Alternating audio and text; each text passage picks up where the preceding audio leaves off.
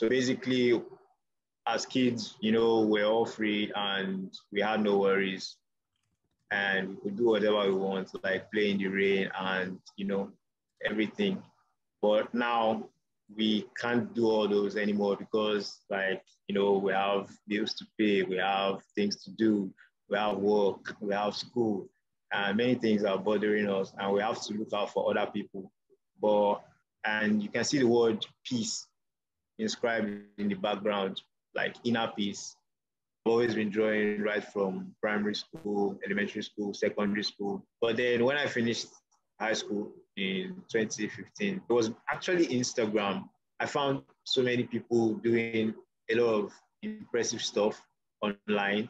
And I was like, okay, I wasn't doing anything at the time because I finished high school and I was applying to university. So I started drawing to, keep myself busy. So that was how I started developing my skills. And along the line, I found out, okay, maybe I can make a career out of this. And that's how I delved into professional arts. It's my pleasure to be here. Really looking forward to everything that I have to share and everybody's views. It's really a privilege to be able to connect with you, Kelsen. So in this virtual artist talk today, Kelsen will share about his artwork, his life and culture in Lagos, as well as reflect on the new work created through this residency. During this virtual residency, he's been designing a label for Grace Ridge Brewery. Originally, he planned to create a mural in person at the brewery, but he was denied a visa by the US Consulate. I'd like to welcome Kathy Smith, who had so graciously offered to host Kelsen over the nearly 3-year period that we've been trying to schedule the residence. Kathy, who's a noted Alaska painter and longtime supporter of artists and art in the region. Thank you, Asia. I wish you were here. Me too. Me too. So yeah, Lagos is in the southwest Nigeria, and it's a really popular city. It's actually Nigeria's most popular city. We have about, as of 2018, that was the last census they did, and there were about 23.5 million people. But actually, it should be Africa's most popular city as of this year. And it's an economic hub in Nigeria and a major finance center in Africa. So Lagos is made up of two major parts. That's the island and the mainland. So the island was the original place known as Lagos. There are many things that make up Lagos: the lifestyle, the culture, the food, the atmosphere. One peculiar thing about Lagos is the street food. There's this street food called suya. It's basically barbecued beef, really spicy, and it's primarily sold at night. And the people that sell suya in Lagos are predominantly men from the northern part of Nigeria. On the left, that's roasted plantain. It's called boli. And on the right, there are nuts, dates, and kulikuli. This is what a market scene in Lagos looks like. Basically, we have stalls and the foodstuffs are basically, set out. Actually, on the left, it's a woman, she's selling seafood, dried crayfish, and other types of fish. And on the right, it's meat sellers. These are more local food stuff. The white seeds are called egusi. They are used to make a soup, a type of soup. They're actually melon seeds, but locally they're called egusi. I don't know if you can see at the bottom left corner some orange stuff in a bowl, palm kernel seeds. This is what a market scene on the island looks like. I took this at Idumota Market. One thing about Lagos is there are people hawking stuff. It's really common. It's really common. And since Lagos is an island, obviously there will be a lot of beaches, right, in Lagos. It's called Takwa Bay. It's located near the harbor and it's only accessible via boats, and get good views of the city from the beach. And I told you hawking is really common in Lagos. So these are the items on the left are really popular actually. They are used to keep stuff and, basically for aesthetics.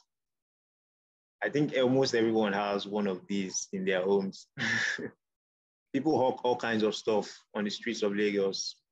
Anything you can think of. Artwork, home appliances, anything, name it. Name it. These are Ankara prints. And this is the kind of clothing worn majorly in this part of the world. Basically, almost everybody owns a piece of this. And they're really colorful and vibrant, and they come in different kinds of patterns.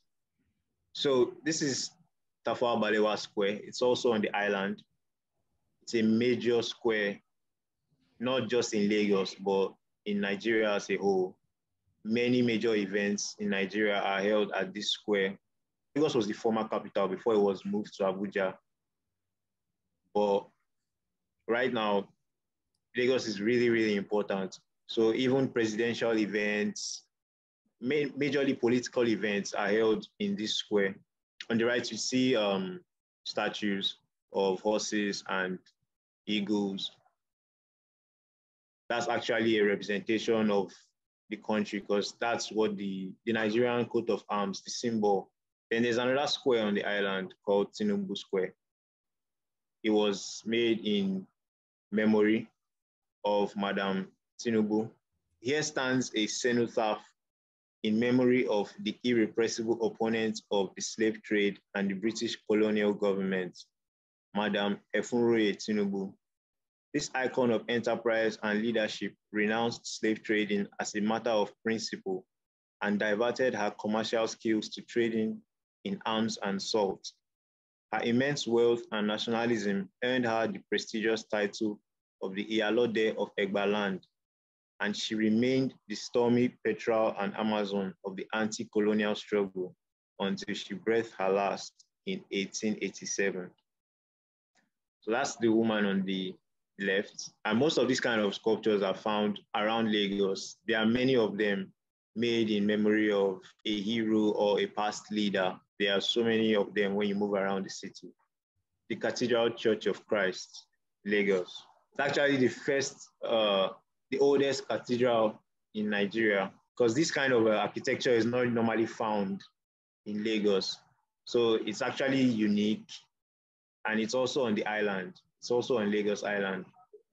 Then this statue is a statue of Eyo Masquerade. This masquerade is a key player in what we call the Eyo Festival. Chief who has contributed positively and immensely to the development of Lagos. On the day of the festival, you'd see people dressed in all white robes with their face veiled and also wearing hats. And they hold a stick of palm branches, either to bless the public or to punish people who break the rules of the festival. Because the festival usually has some rules, like there are some hairstyles that are not permitted, some modes of transportation that will not be allowed on that day on the island.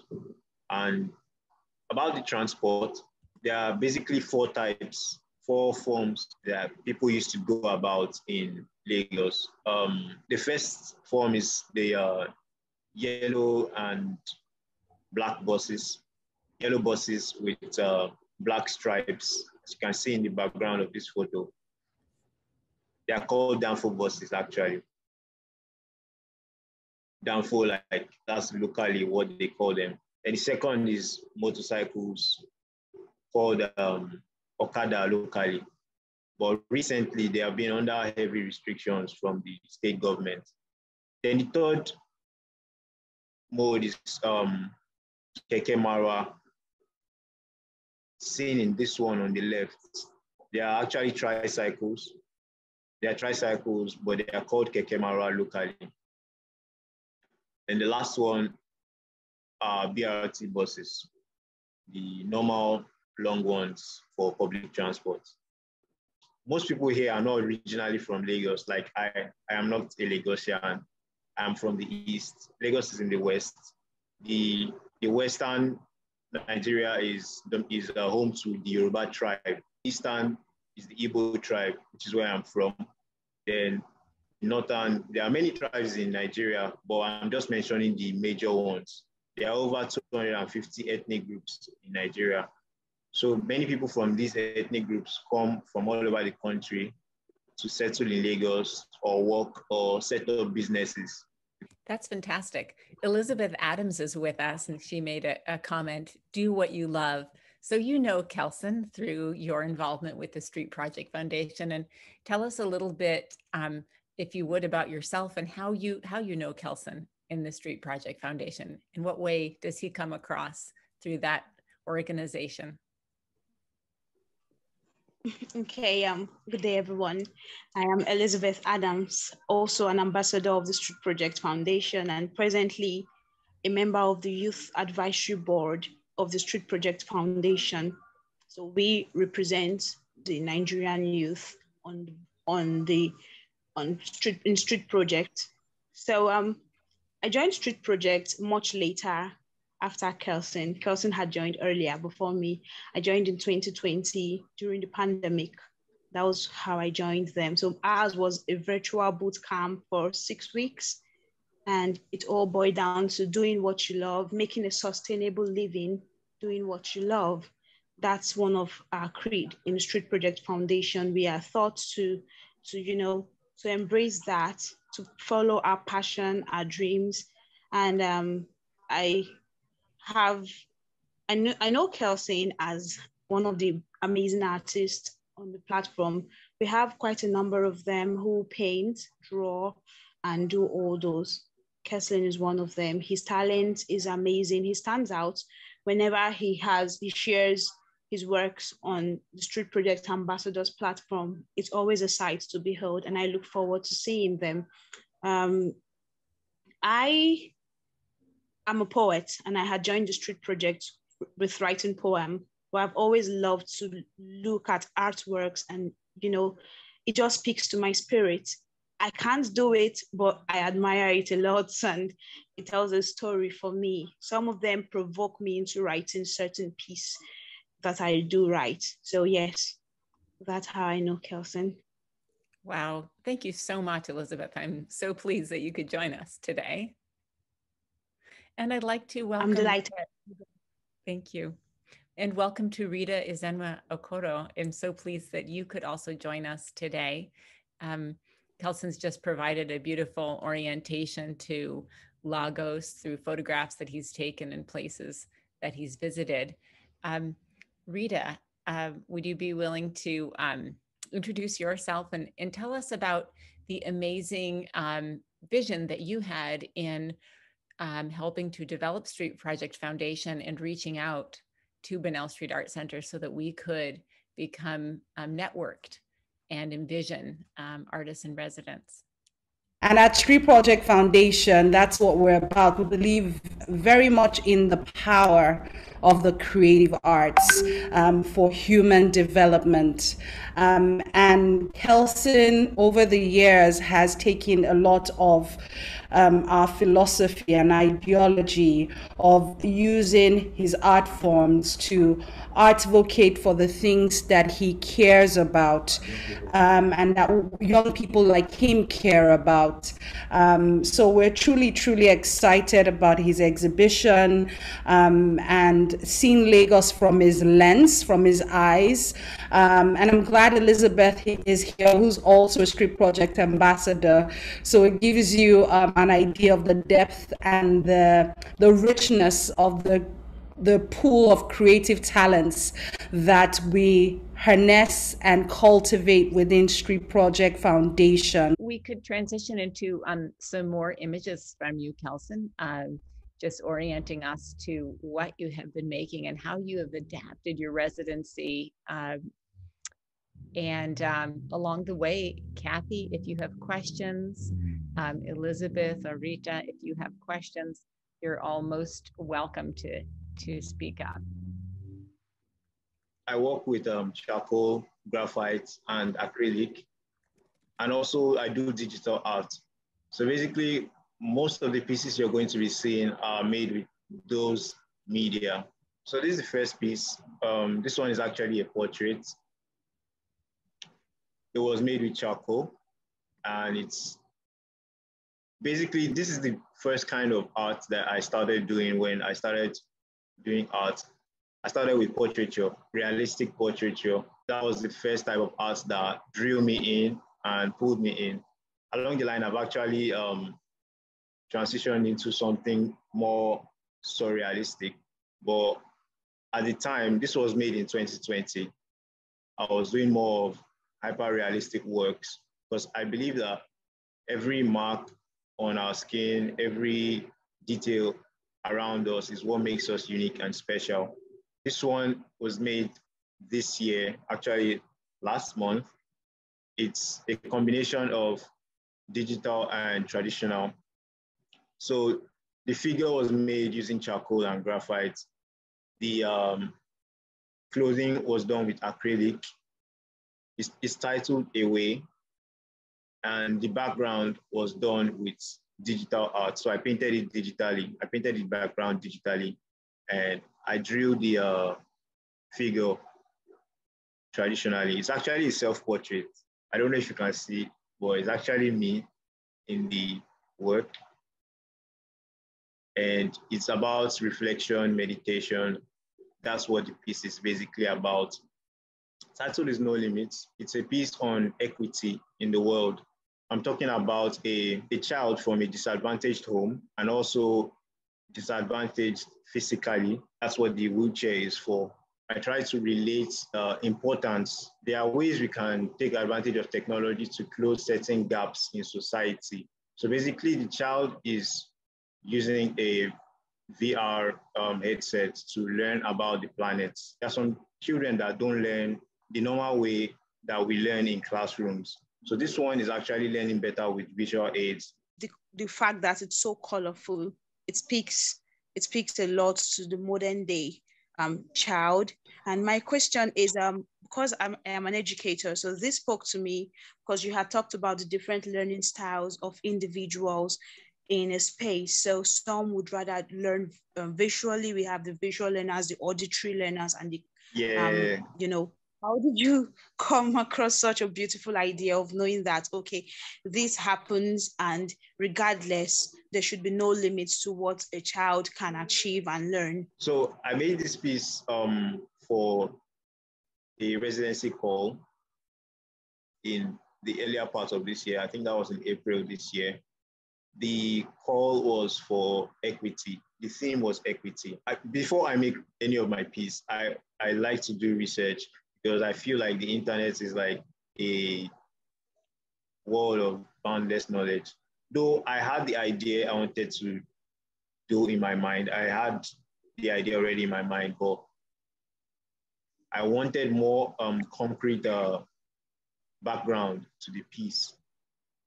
And I discovered that there are many ways that disadvantaged people are not really given the platform to get to their maximum potential. And I decided to put that in a piece. So that's basically it. So I took a photograph of the muse. The muse is actually I took a photograph of my sister.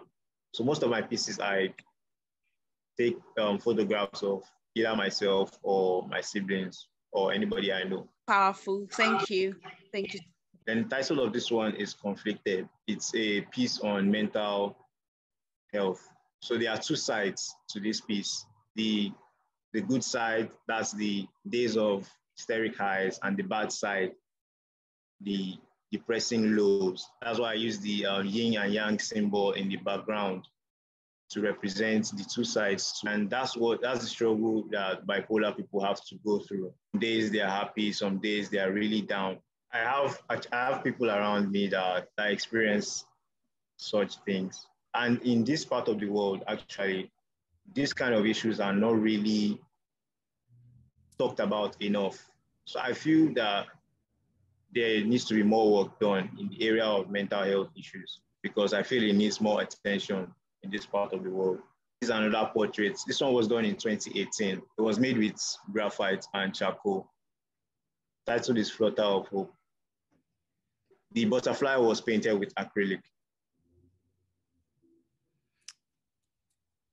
This This Flutter of Hope 1, then the second one is Flutter of Hope 2. They were made together in a series.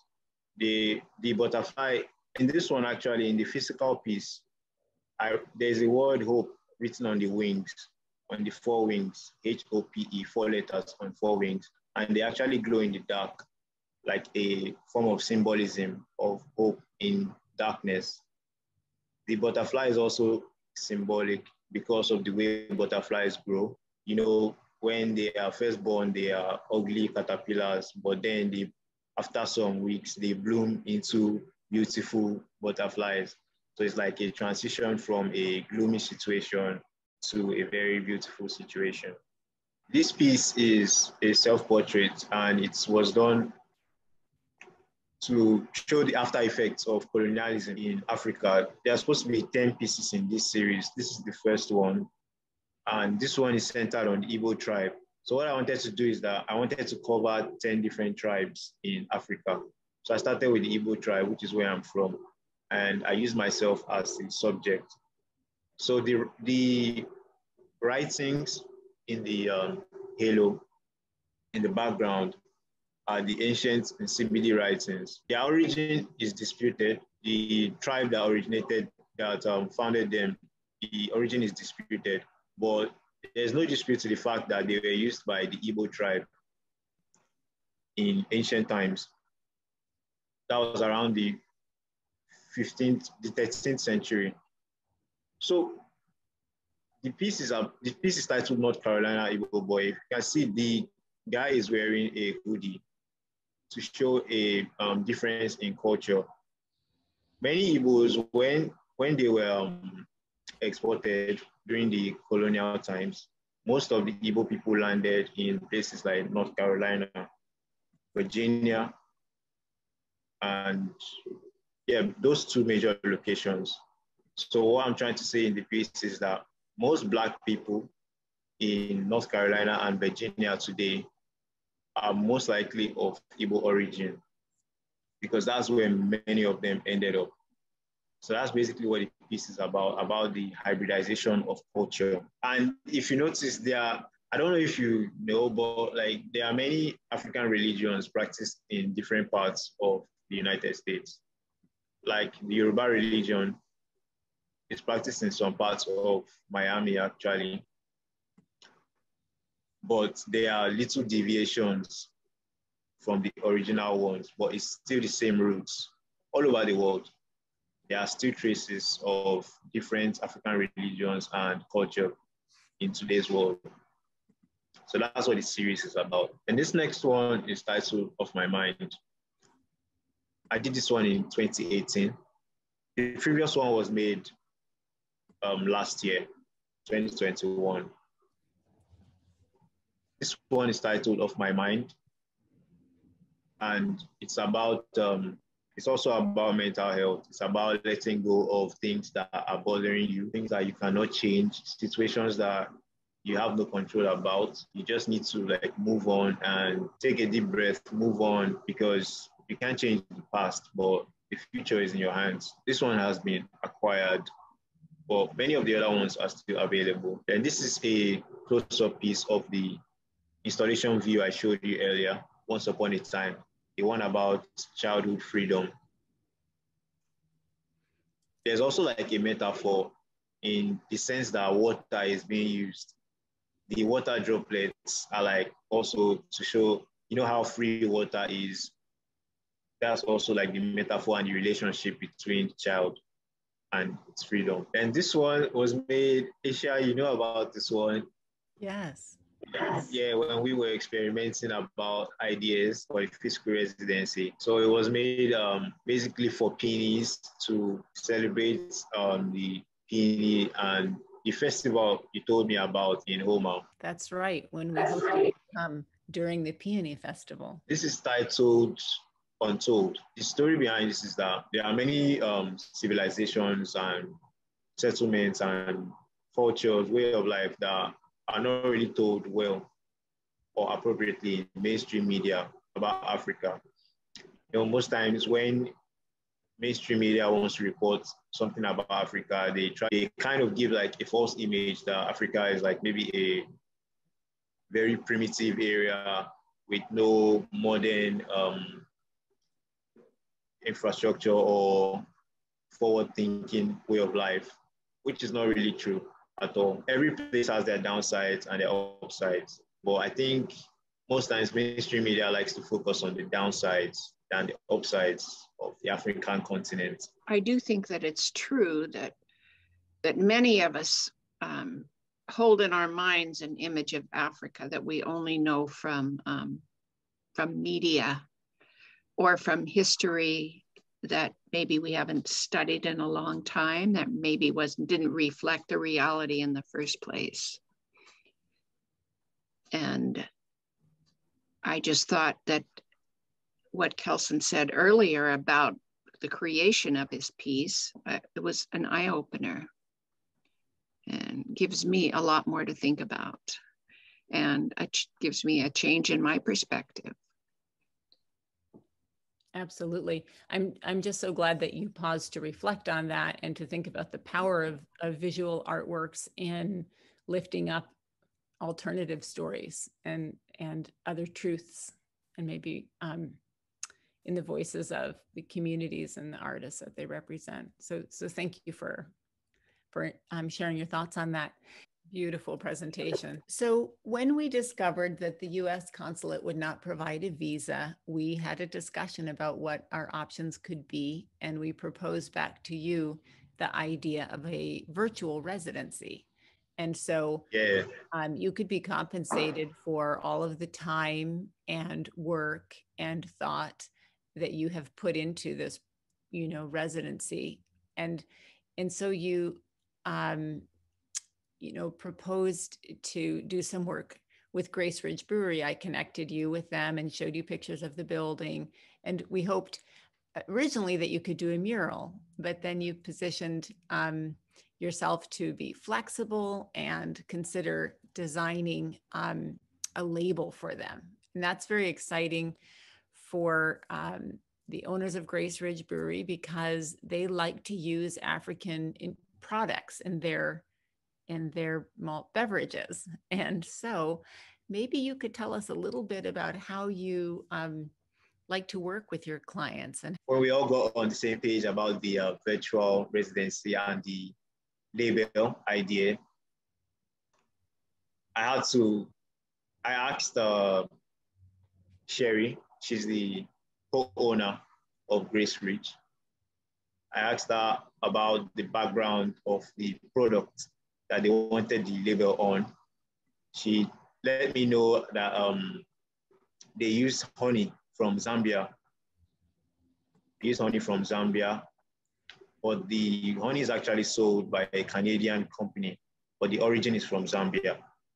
Then she also let me know a few other things about some other ingredients that I used, like roasted malts, and she also made me know that it is Baltic fermented. So I started doing some research because I didn't really know much about honey porters, and I found out about the key ingredients used in making them. And I decided to fuse that with what Homa represents. I know Homa and Grace Ridge Building also represents. They really appreciate the landscape and the natural environment they find themselves in. That is the people of Homa. And I decided to incorporate the mountain that Grace Ridge named their company after. Everything on the label, I drew them digitally. I used Ibis paint. The mountains are drawn in a honeycomb symbol, represent the honey porter background.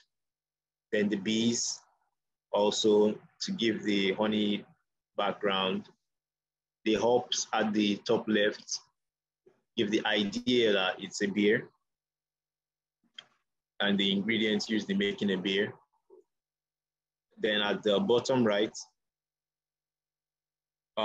plants home to Homa, lupin and fireweed. barley, which is also a main ingredient in making the beer. And Grace Ridge's logo at the top and the name of the beer. I think the background color fuses very well with the idea of honey porter. I don't know if you agree with me. I actually gave her 2 designs. The second design had the dark blue background color, but I feel this one goes better with what is going to go in the content of the bottle. It is so vibrant, and I love that you chose the warm brown for the background because it presents a beautiful contrast to the vivid tones of fuchsia and purple and green and blue. I think it looks even better when you put it on the bottle. I like that you designed it for the shape of the bottle. That's an important consideration. It will always be seen rounded, and so that the centrality of the honeycomb shape. Exactly. I'm sorry that Grace Ridge is not able to join us, but I know they're very excited about your work, and I think that is really speaks to in terms of the legacy of your residency and your determination to work with them, that you've been very, very pleasant, very professional, and are given them an opportunity to elevate their commitment to art and to equity economically by engaging, contemporary artists from Nigeria. That's really, really exciting for us, and we're grateful to be a part of that connection. I'm also happy. It was a pleasure working with them. Sherry was really, really professional also, and she had great ideas too. I would love to thank everybody who could join us today and share their comments. The greatest gratitude to Rita Izenwakoro from Street Project Foundation for connecting us, and to Kelsen for persisting in your work and your commitment to finding a way, that we can still contribute to building a better world, even when we don't have all the freedoms to move physically in our bodies. We can really be connected through our our art and our hearts. Thank you. Thank you, everyone, too. Thank you, Mrs. Rita. Thank you, Elizabeth. Thank you, Kathy. Thank you, Kelsen. It's been such a great pleasure to see your work, and I look forward to seeing the label on the beer. Thank you all, and please stay in touch. I hope we can continue to work together in some fashion. Exactly. We love to stay in touch with everyone.